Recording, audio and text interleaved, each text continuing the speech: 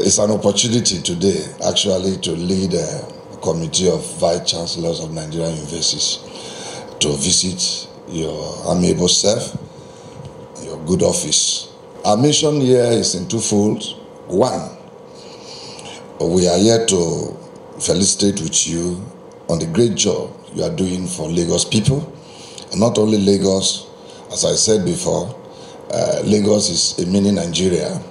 And so for the great job you are doing for Nigeria. In terms of innovation, good governance, leadership steps and all that, in education, I think Lagos is leading and is setting the pace for other states to follow. We have also keenly followed your leadership steps and actions in this volatile, uncertain and complex or ambiguous times.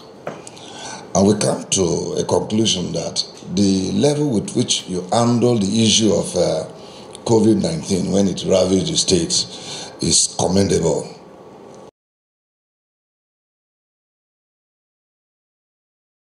I have listened to very well, sir, and I would not attempt to take every point, because, like I said, I'm not competent to do that.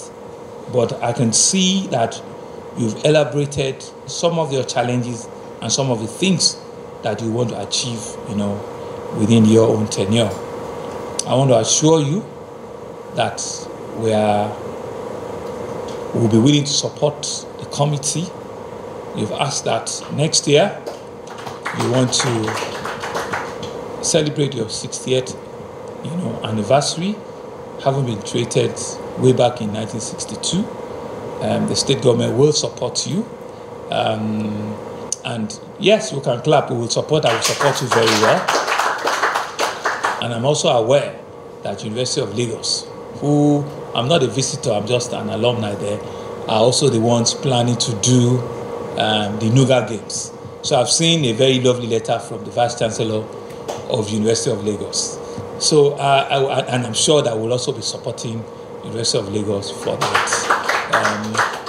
The things that you are currently doing and the things that you're planning to do are pretty very noble, because the committee, I imagine, in its own sphere of endeavor will have had various levels of challenges. You've expressed to us, what is common to all of us: lack of adequate funding, not only at the citadel of learning, various ones, but even at government. But we understand and will appreciate where our own institutions, how critical they are to us in delivering, the real dividends of democracy. I dare say that we continue to ensure that tertiary institutions, if not fully funded, are adequately provided for to ensure that they continue to do that which we have asked them to do. We believe that higher institutions are the places where indeed leaders of tomorrow are truly really being, molded and being, formed.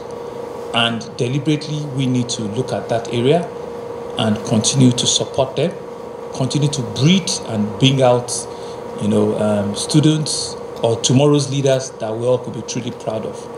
And so that's why, and I'm saying publicly, that Lagos State is planning to also have 2 additional universities.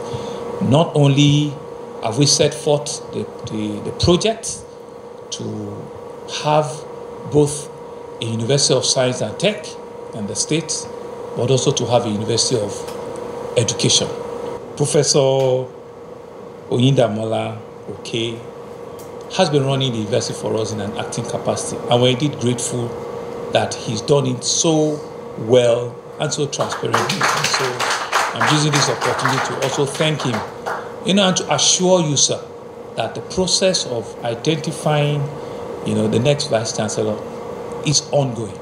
And I can assure you that all the excellent laws will be fully, adhered to.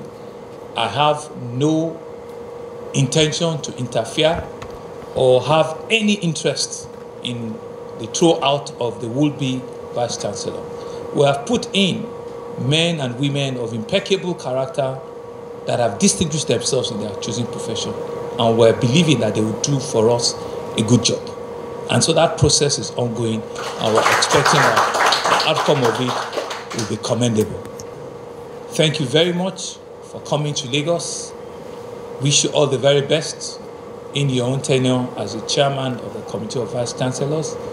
Assure you of our state government support at all times, and all the promises that we have made here today, we certainly will keep them.